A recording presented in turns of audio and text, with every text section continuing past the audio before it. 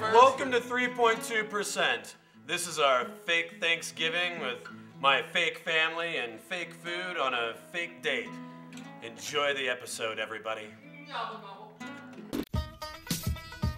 Distilled, milled, and chilled, it's 3.2%. With your hosts, Adam Sherlock, Natalie Banks, Johnny Ritchie, Patrick Bogdanich,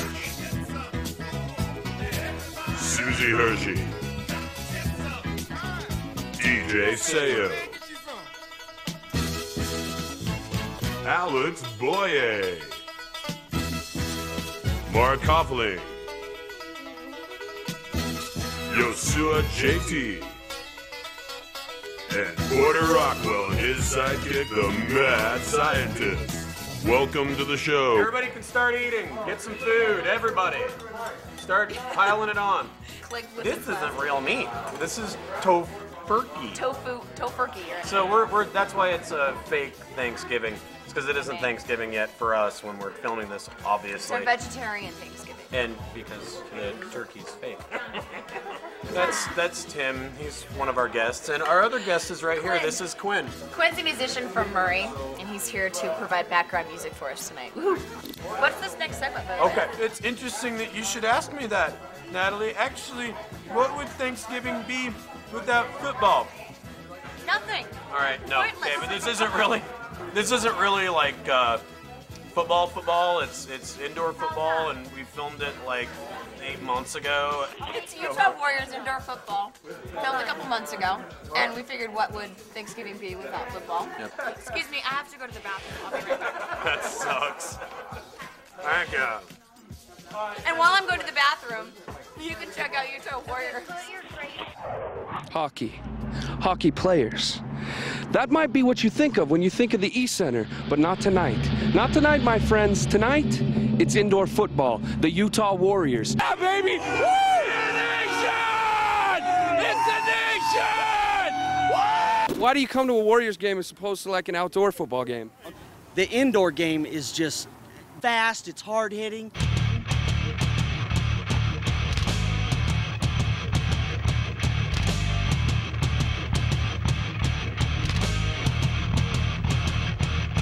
These are a couple of my new friends at the Warriors game. This is, what's your name? Ryan, go Warriors! Yeah, right on. And yours? Rob, go Warriors! All right, now you guys do like a special cheer. You were just telling me about it. Why don't you, could you show it to me once? Here comes Bacon! Here comes Bacon! Okay, Joe, I hear you do a special cheer. I gotta see this one. Yeah, here it goes. Ready? Here comes Bacon! Here comes Bacon! Yeah, Warriors! All right, here we are at the Warriors games, and now these games are pretty fun and everything, but you might need a little alcohol enhancement, so that's why we have our man Billy here. Billy, what do you do here? Well, I serve a beer and a few pretzels, you know, to keep the fans going. Good, Billy. We need people like you around. What's the alcohol percentage in the beer? In Utah, 3.2. Sweet. Well, that's perfect because I'm on a show called 3.2, and we'll take one. This is Breakfast of Champions, this beer here. It's made with wheat, and years ago there was Jack Armstrong, the All-American boy on the Wheaties package. This is just Wheaties in a fermented state. It's easier to get down and good for you. A lot better than pop, I'll promise you that. I'm going to have to tell my mother that next time she sees me hungover. Josh, could I have some money, man? Please? A $2 bill.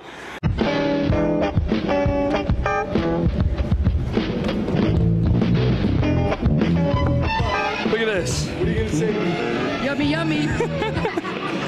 I just got harassed by a drive-by mullet. Did you guys see that? She almost threw ice cream at me. Man. Okay, everybody get in here. All right. First down.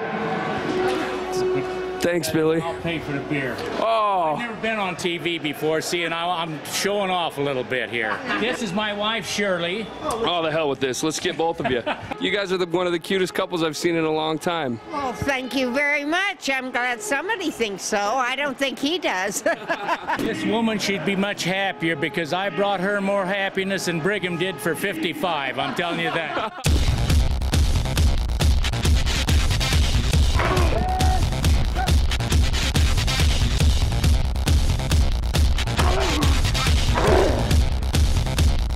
What does a man do during halftime at a Warriors game? What's up? This is Joel with 3.2%. We're at the halftime smoke break with these ladies. Yeah, are you dating the players? Of course. Yeah. What's the main thing you like? You like the tight pants the players wear? Mm-hmm. Oh, those pads make them look like they have muscles. Could use me a football player.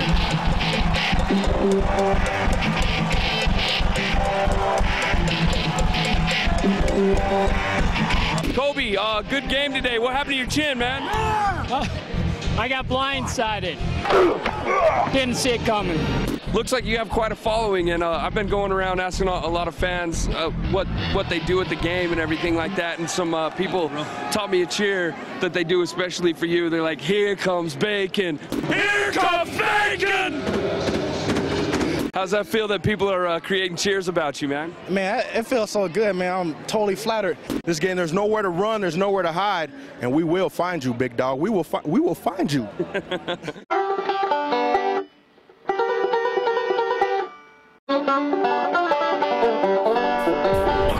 If you want to go see a game once the season starts, www.utahwarriors.com. Yeah? Yes, utahwarriors.com. There you go. We're going to go to a commercial, so that should be fun. Woo.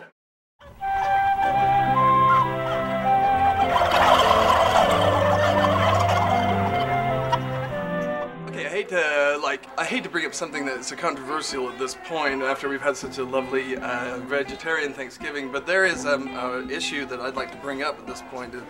I represent VERL, which is Vegetables Impact Reduction Legislation, which is all about stopping the harsh cruelty to vegetables, flowers, and other plants that can't defend themselves. I'll show you some pictures of the horror taking place. Look at it, right there on the cutting floor, cutting the vegetables right in front of their families. It's a potato. What do you mean it's it comes from the ground. It's not like... It doesn't have feelings? How do you know it doesn't? When's the last time you talked to a potato? Right. Am I the only one that is like really disturbed by this? Because I can't even imagine that somebody would do that, especially in front of the parents. Wait. It's all potatoes. Hold on a minute. And then, shut off the camera. And the knives, did you make this on your computer at home with the little No, these knives, Let me get this straight. You want people to stop cutting their vegetables at home? Well, what about turkeys? What about putting the turkeys in the turkey processor? Oh my God! Oh my gosh! It's atrocious! See, they get that for turkeys, but oh nothing for vegetables. If they wanted to leave, they could leave. It's not like they're behind bars, clinking little turkey cups against the bars. Save it. They don't care. They're running around there having a good time until it's time to die, and then we eat it. And I'm thankful for that. Look at them. They put him in the turkey processor. They throw him in there. It declaws them. It defeathers them. Are you high? We just told you it's made out of tofu. No. This. If you could help us at all in our cause, because we really need money and what is your futures. Cause? What is your cause? I don't know what the hell your intervention is supposed to be, but it doesn't make any sense. Like in order for VERL to get funding, I've got to prove that there is torture going on right in your own backyard. Look at that. Torturing and killing them in front of their families.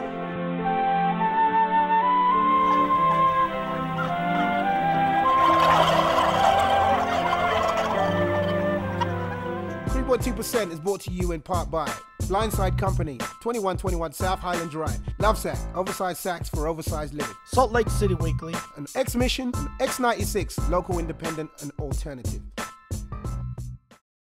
I hear you talking about me, baby, behind my back. I know that it's supposed to hurt me, girl, but I'm alright. Well, I've been doing good, a whole lot better than I thought I would, yeah.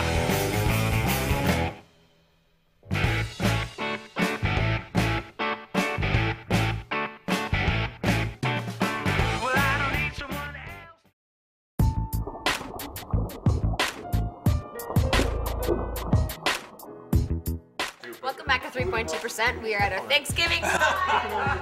This is the next segment is Patrick's journal. He's going out and doing some crazy stuff, so check it out. November 11th. I've been so low on cash and everything else. I had to sell my Bronco on eBay. Is that guy with the camera still standing right there? Which makes it open to every vulture in the free world, and I had to let it go to some wacko from Waco, Texas. Good morning. You're here with the Patrick's Journal crew. We just picked up Patrick. We're going hunting.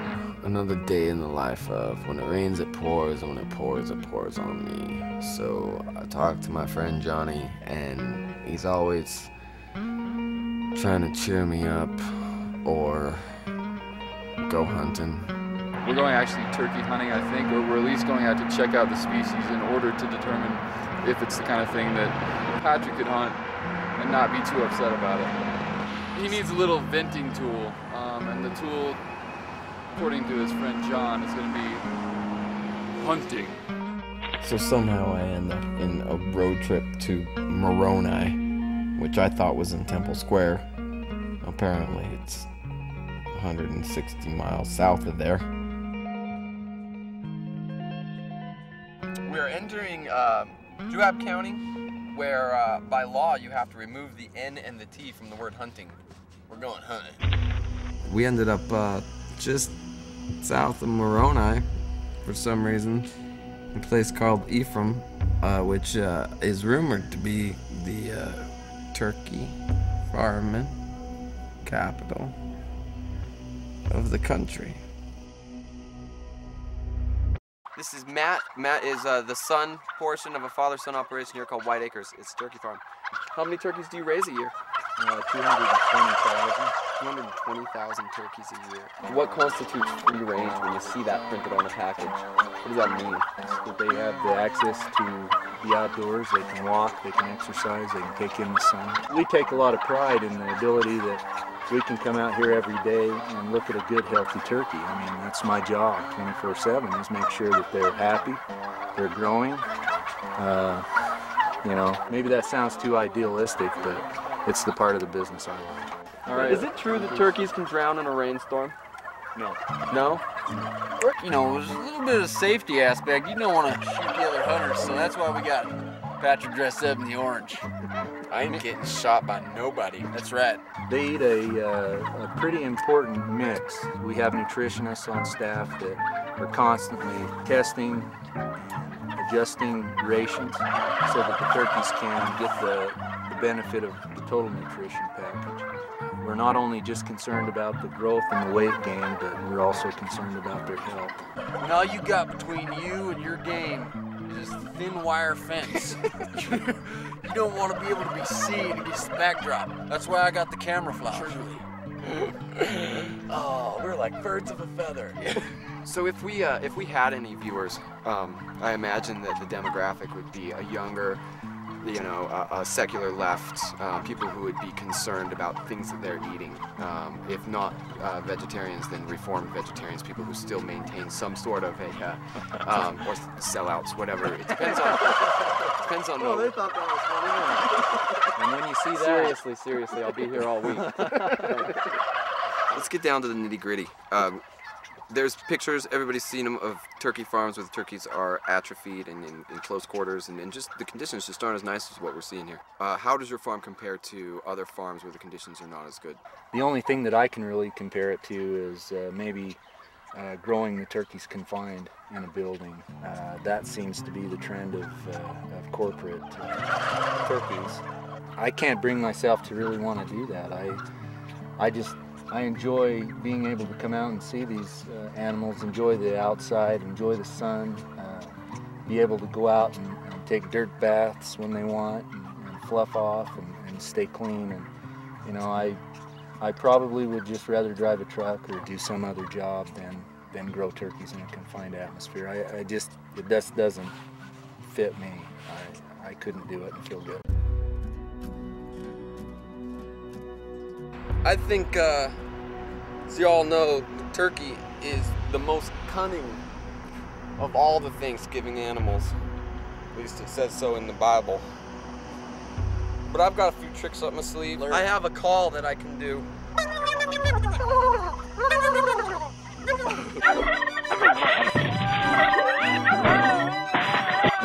Matt, you know, I'm really disappointed in your performance back there. Couldn't do it. Couldn't close the deal.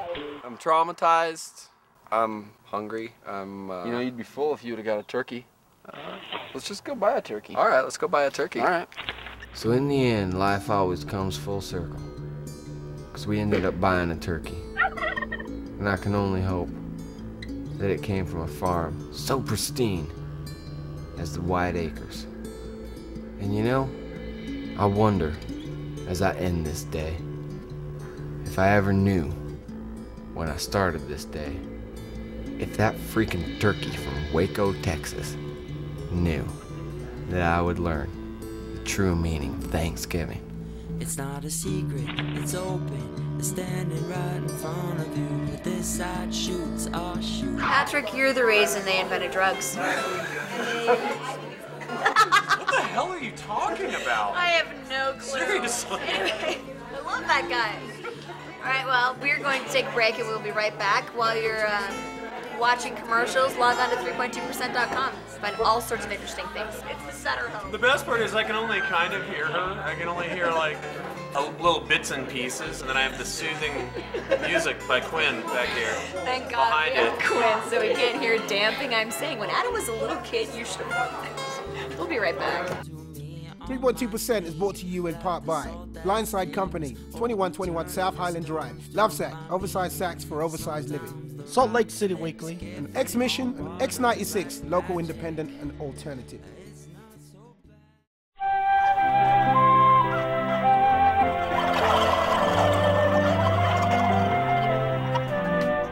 This is Patrick Bogdanovich with 3.2%. We're here at Todd's Bar and Grill, featured next Sunday. It's featured Todd's Bar and Grill here in Salt Lake City. It's on 3rd West and in between 9th and 13th South. You'll find it if you need to find it. This is the creme de la creme. We're at the bar at midnight, and we're gonna go get people's best turkey calls. It's gonna be the best thing ever. Come on, let's go. Gobble. Gobbles! Gobble, gobble, gobble. I can do a chicken, I can't do a duck. It's not gonna make the cut. I don't care. What's a turkey? Gobble, gobble, gobble. Gobble, gobble, gobble. Yeah, gobble, gobble, gobble, gobble.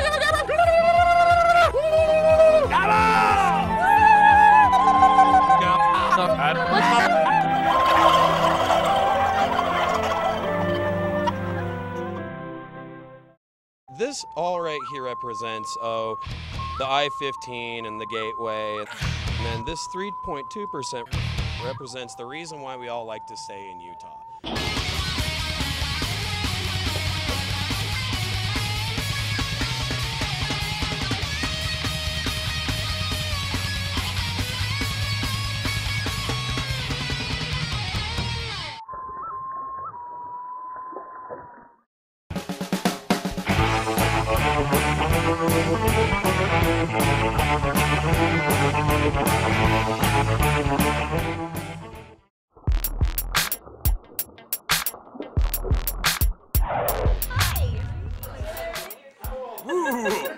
Welcome back to 3.2%. We just finished eating our Thanksgiving dinner. It was lovely. It's good to hang out with. Tofurkey was terrific. How was the fake turkey? The fake turkey tasted fake, but it was good. Mark has left us, and he's head down into the nerve center of 3.2's Investigative Journalism Center. Let's join him now for What's Up Down There. Going up into the downness of down uppity.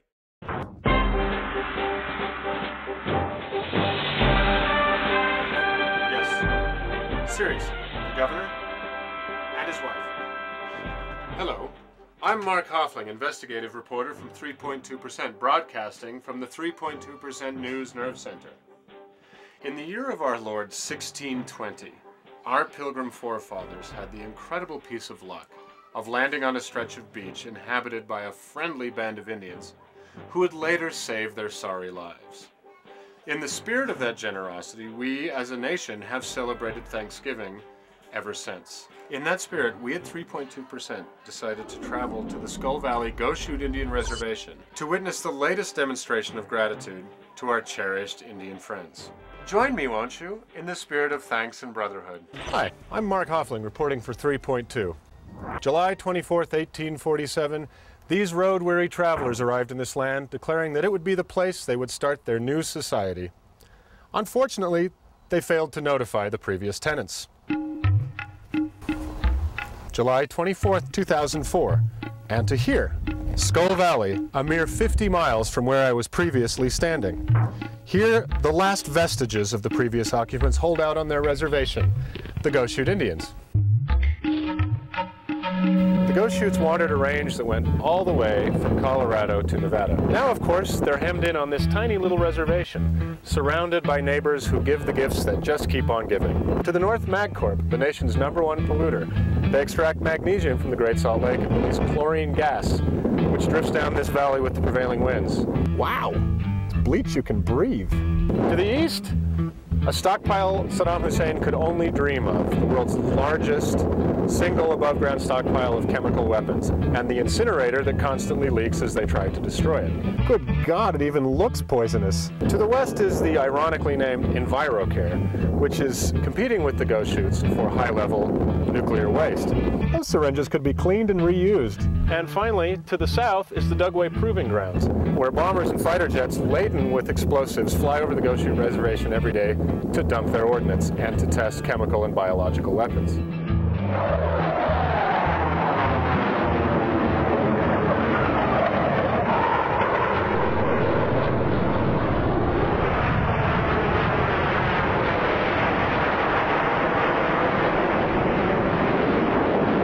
Just on the other side of these mountains here is the Hill Air Force bombing range. Sometimes they get to be about 100 feet above the trailer. Now, what kind of planes are those? F-16s, B-1 bombers, Apache helicopters. With full military ordnance. Exactly. Yeah. I'm here with Sammy Blackbear, who is the vice chairman of the Skull Valley Band of the Go Shoots.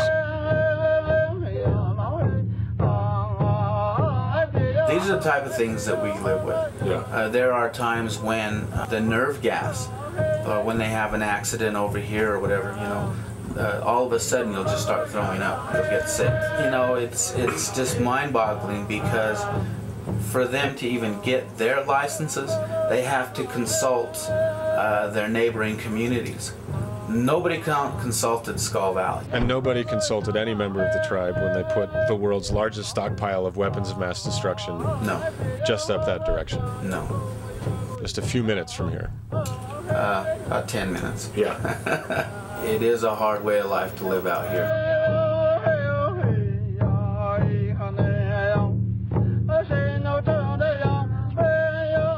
So, Sammy, about how close to the village where you all live is the proposed site for these massive canisters of toxic sludge?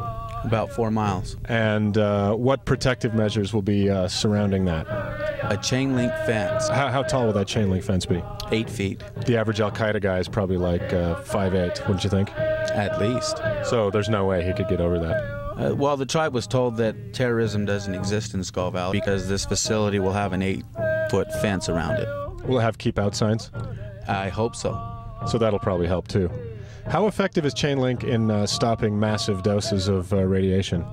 None that I'm aware of. Probably just a little right where the wire is. If you say so. Private Fuel Storage bought them from a guy in Minnesota and said, "This is a gift for taking our nuclear waste," and gave the tribe 2 buffalo. What are you complaining about? Well, you know, I'm complaining about it. It's insulting because we think buffalo are sacred animals and shouldn't be used in that way, but... It seems fair to me for storing, you know, 40,000 tons of the world's most toxic waste out here, you get 2 buffalo. Come on. Yeah. You see the fairness in that? I do, and I just... Why am I complaining?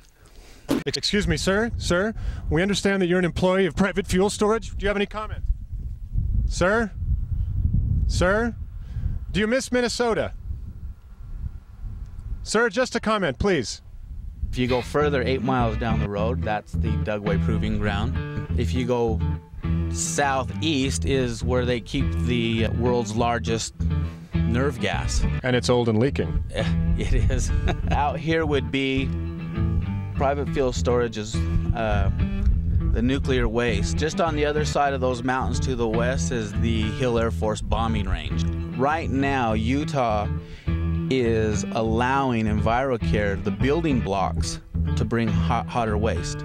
How would the waste EnviroCare is wanting to bring compare to the waste that private fuel storage wants to put out here? Well, that's what I'm concerned about, is because they want to reclassify hotter waste. It's just a matter of time. If EnviroCare is asking for hotter waste, tomorrow, next year, they'll be asking for even hotter waste. Where does it end? So your ancestors have wandered on this land for thousands and thousands of years and called it their home. What do you think they would have to say about this situation?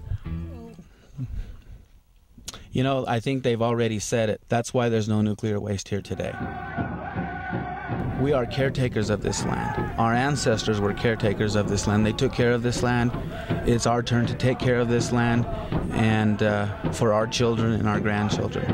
And then they'll do the same. This isn't our land. We're here to take care of it because it's taken care of us for so many years.